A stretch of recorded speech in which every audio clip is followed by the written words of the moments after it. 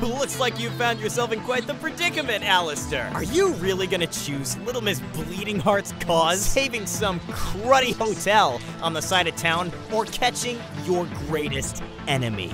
That's it? That's it? I won? You're trapped because you can't do both. Like I said, I'm sorry, is there something you want to say? No, it's just the bullshit that you're spouting. It's clogging my nose. What nose? Fox, would you be a dear and repeat what you just said? What nose? No, before that! Oh, are you really Fox, you delusional glorified iPad! After that! Catch your greatest enemy?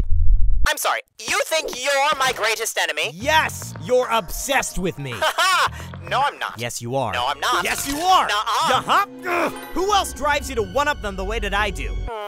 Lucifer. No, he doesn't. Serpentius. Pentious is not a bad guy. Then I'd say I don't currently have a bad guy. I am fighting a few different people right now. What? I like to fight around.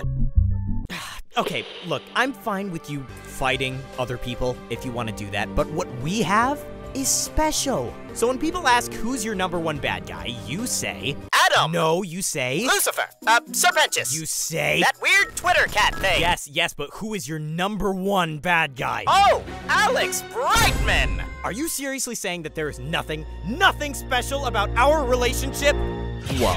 Let me tell you something, Plasma Face. The radio demon doesn't do ships. What? As in relationships. There is no us. Vox and Alastor are not a thing. Oh yeah? Well, if you're not obsessed, then why did you participate in the song, huh? You shit-filled Samsung, you started the song. I don't need you.